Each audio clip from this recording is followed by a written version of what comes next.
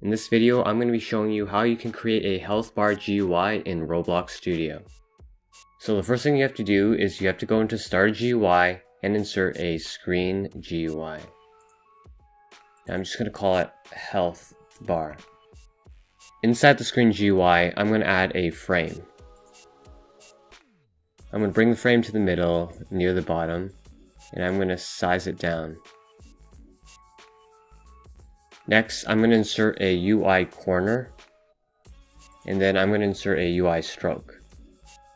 I'm just going to make the UI stroke a little thicker. Now I'm going to change the frame's background color to red.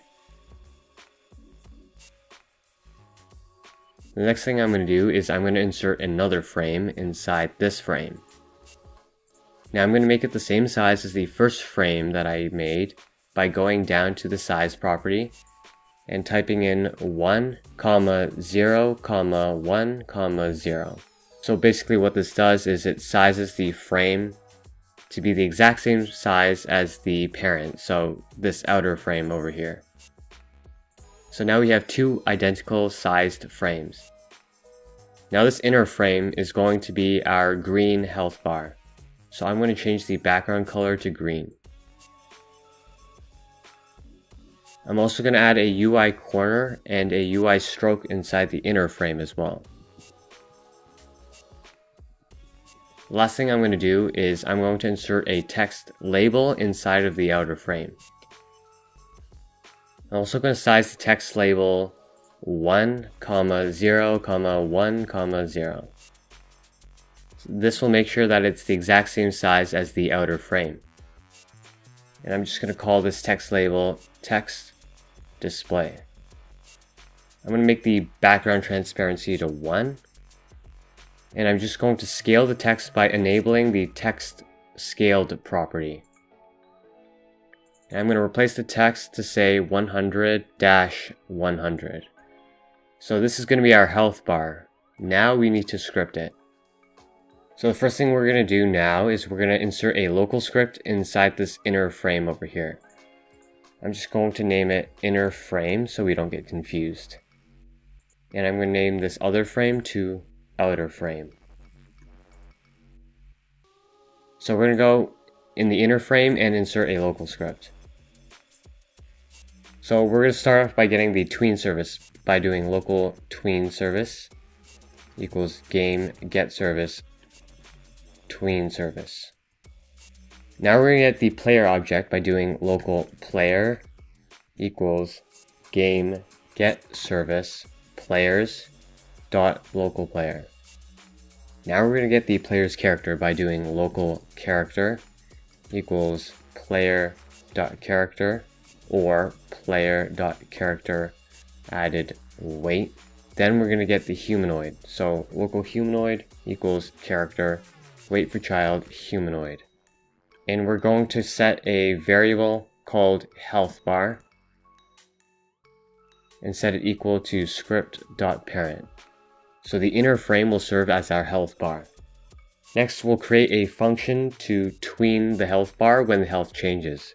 So we're going to do local function update health bar. Local health equals math.clamp humanoid.health slash humanoid.maxhealth comma 0 comma 1. Next we're going to create a new tween info because we're going to tween the bar. So we're going to do local info equals tween info dot new humanoid dot health slash humanoid dot max health comma enum dot easing style dot exponential comma enum dot easing direction dot in out comma 0 comma false comma 0. And lastly, we're going to create the tween by doing tween service create script.parent.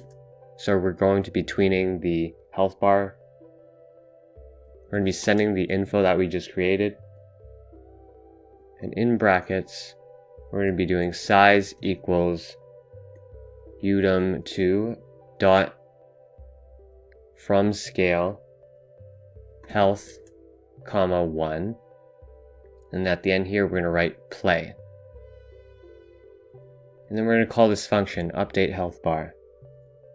And at the bottom over here, we're going to get the property change signal for health and max health so we can update the health bar every time the health changes. So we're going to do humanoid get property change signal health, connect update health bar, and humanoid get property change signal max health, connect update health bar.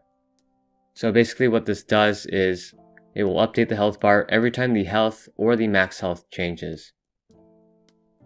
So here's a full look at the script. Now to test this portion of the health bar, I'm going to create a modified kill brick that will damage the player when it is touched.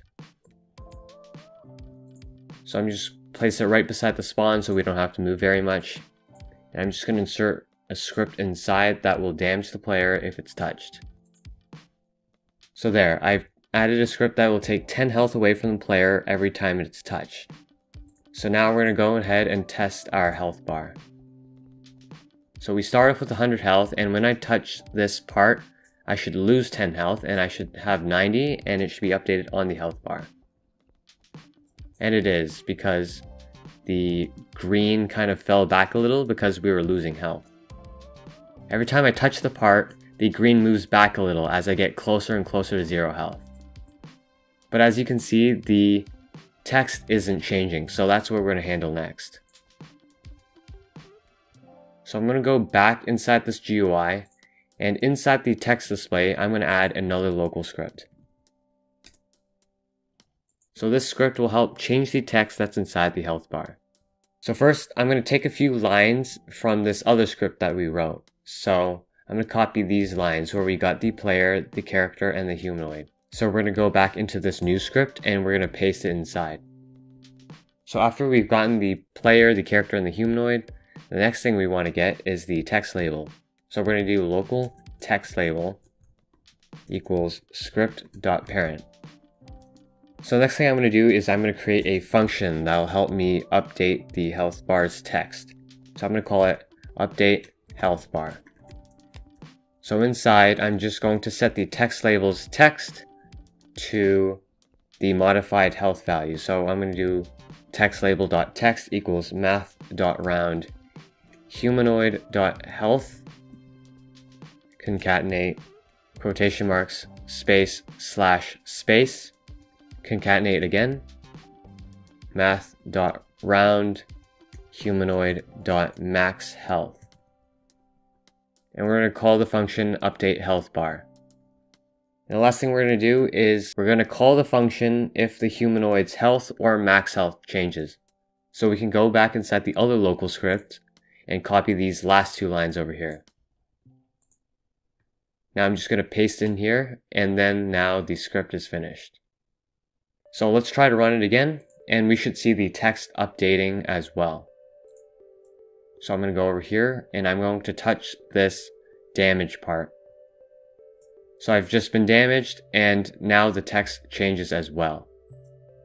So I take damage, the green goes back, and now the text updates as well. So currently I have 58, 59, 60 health.